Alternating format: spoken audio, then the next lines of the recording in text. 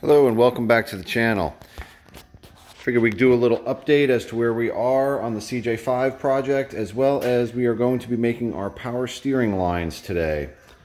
Power steering pump is installed. It's a brand new unit with bracket, factory location.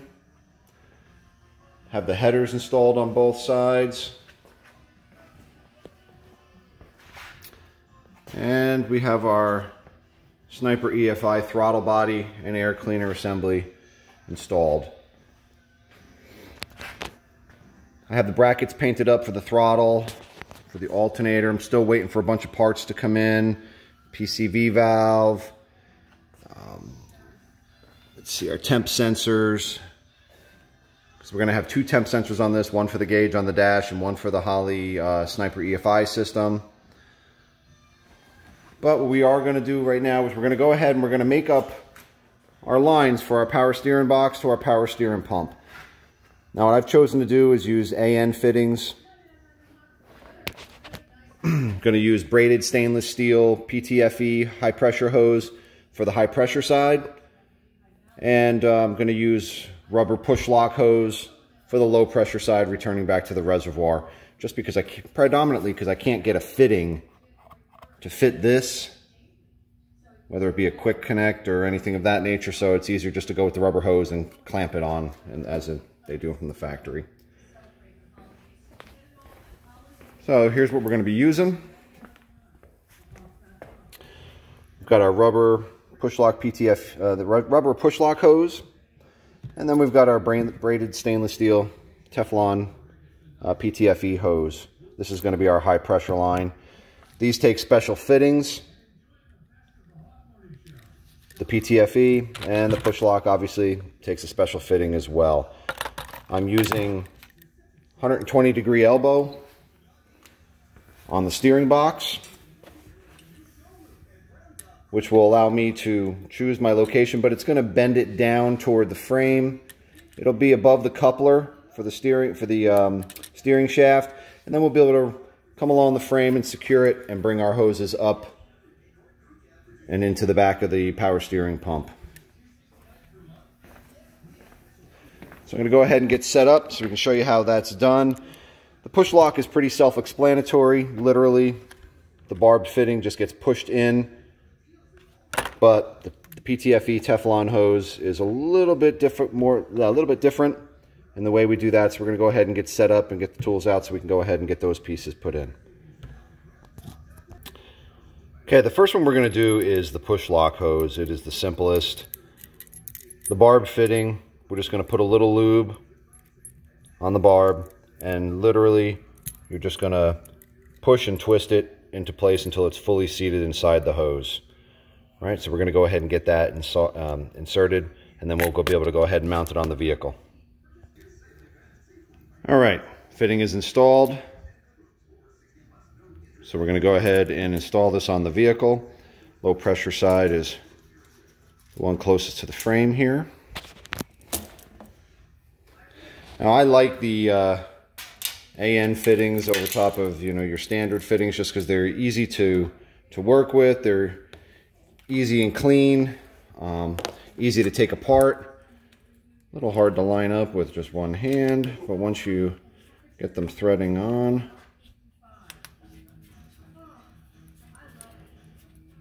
and what's nice is then you can position them easily. And then we're going to have to, obviously once we get the high pressure line in, we'll go ahead and we'll trim this accordingly and get this into position and tighten it up down here.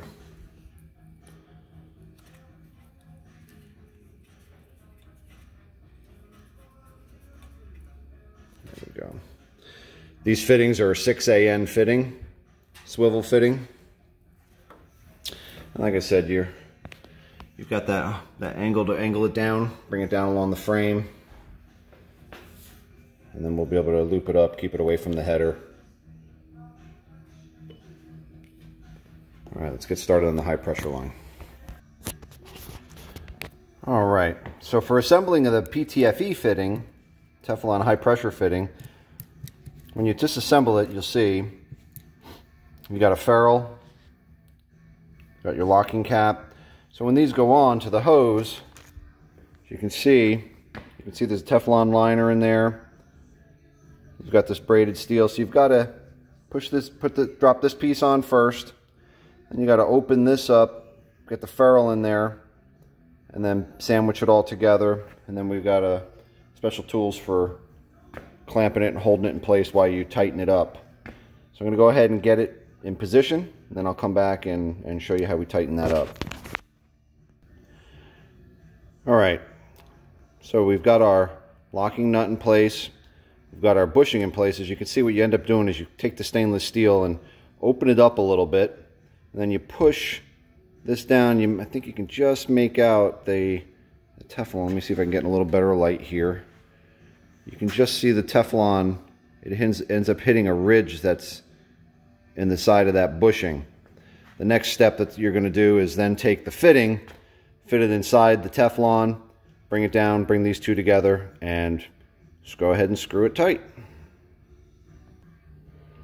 Okay, so the fitting is into the Teflon. Bushing is pushed, and it is definitely seated right on the top of that Teflon ridge. Now we're going to bring these two together and start tightening it up. Now I usually put a little lube on these threads just to make it turn a little easier. I also put a little bit of WD-40 on the piece that inserts into the Teflon, just makes it easier to slide it in. Okay, so I have that started. Now I have that clamped into place. I'm going to use a wrench to now go ahead and twist that in the rest of the way.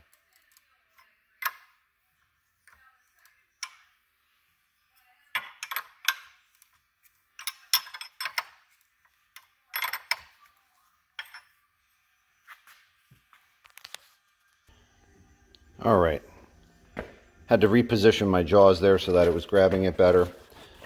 Have the piece all the way installed.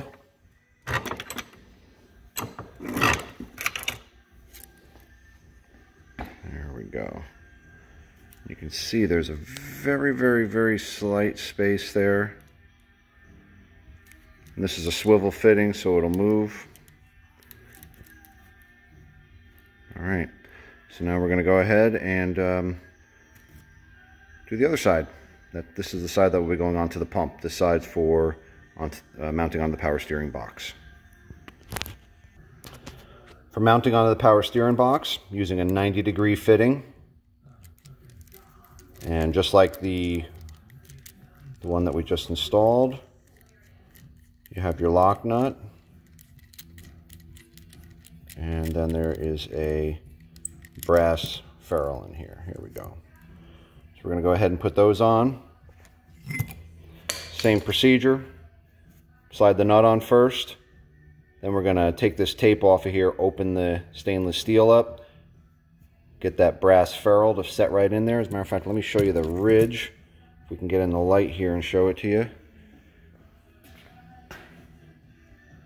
I think you can just make out there's a ridge there right on the top, and that ends up sitting down onto the Teflon liner. All right, now that one is complete. So we're going to go over and set this up on the vehicle.